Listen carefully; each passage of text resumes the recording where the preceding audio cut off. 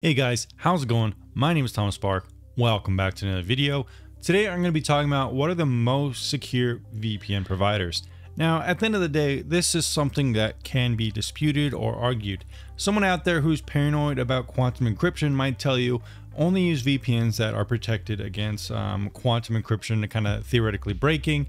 However, this is really only going to be an issue maybe 10 to 15 years from now, so I don't know if that's good metric. Someone might say, you know, hey, you should only use a VPN that's open source because that means they are the most secure. But at the end of the day, open source doesn't necessarily mean better security. It's more for better transparency. And I've even seen examples of VPNs that are open source getting publicly flogged basically from security and hackers, security researchers and hackers saying, you know, their code is horrible. So again, I don't know if being open source is necessarily a good indicator of security. Of course, we can always look at things like past history of data leaks and stuff like that, but even that can be kind of difficult to ascertain if a VPN is secure or not, because, you know, that could have happened a long time ago. Or maybe the company has sold and they're less secure. So I don't even know if that is a good metric for deciding if a VPN is secure or not. So you might be wondering, well, Tom, how do we figure it out then? What is the secret answer? Well, I've added one new metric to my tier list this year, which I think is a pretty good metric that can help you find a very secure VPN provider. We'll be going to be discussing that in this video. All right, guys, I'm going to be putting my top rated VPNs, my top 2 God tier VPNs in the description down below. If you click on those links, you'll help support the channel. You'll get a couple extra free months and a very good discount on a VPN provider. Not sponsored by any VPN right now. And if you don't want to use these affiliate links, you don't have to. It just helps me continue to make content just like this, since YouTube ads basically make me no money and I'm a smaller content creator. All right, guys, let's get back to the subject at hand. So guys, the metric I'm going to be using today in this video is my top rated VPNs out there, you know, ranking in terms of everything else, but combined with one essential thing. What is that essential thing to make a VPN secure? Well, in my opinion, it's actually a bug bounty program. Now, if you don't know what a bug bounty program is, basically it's a way for hackers, penetration testers to actually kind of attack the VPN. And if they find a vulnerability, that VPN will pay them and they'll improve the VPN. I think this is one of the best ways for a VPN to kind of improve and become more secure.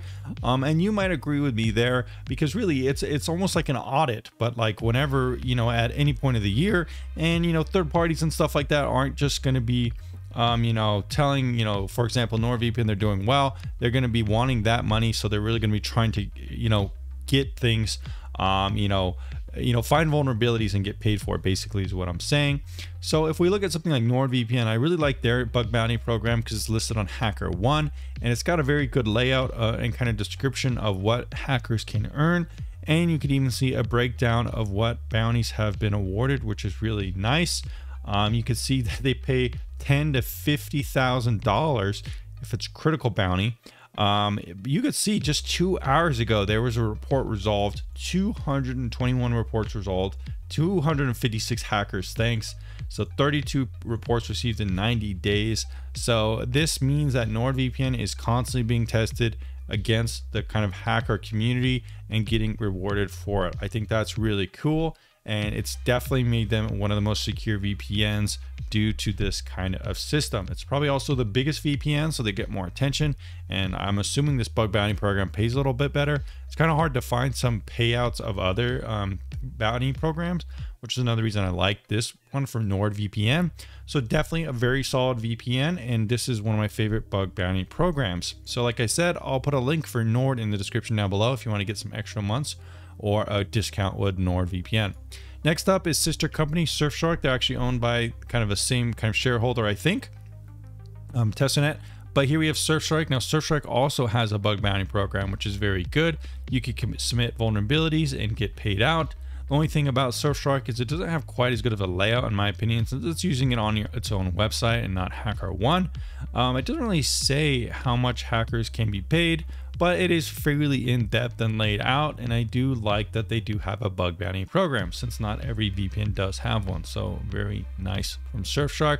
I'll put a link for them in the description down below as well, since they're my number 2 rated VPN right now. Proton VPN, another VPN that actually has a bug bounty program. I do believe it seems to be actually for all the products, I think, whether that be mail or anything like that. So you can report vulnerabilities to their security thing. So they have a disclosure policy. I do think that this gets paid. I guess it depends on how severe it is and stuff like that. So it is nice here. They actually have a reward amount. So they have, it looks similarly priced to a NordVPN as well, which is good. But I guess they don't have that as big of a cap. You can only get 10,000, whereas with Nord, it seems like it's up to $50,000. So maybe not as prestigious or help paying bug bounty program, but still a very solid one. And goes to show Proton is definitely a secure VPN provider. Lastly, we could talk about private internet access, and this is another one that's had a good bug bounty program for a number of years.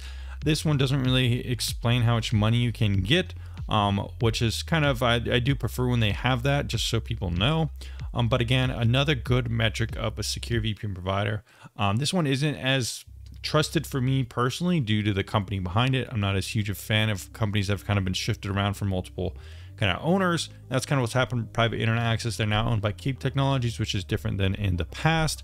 But that said, a bug bounty program is still a good sign of security, and I stand by that metric. So it's good to see VPNs that do support that. That's now a metric on the tier list, as you can see here on my website, right here. So not every VPN has it. In fact, a fair amount don't, but it's good to see that some do. And I'll be putting those in the link in the description down below. Like I said, I'll see you guys in the next video very soon.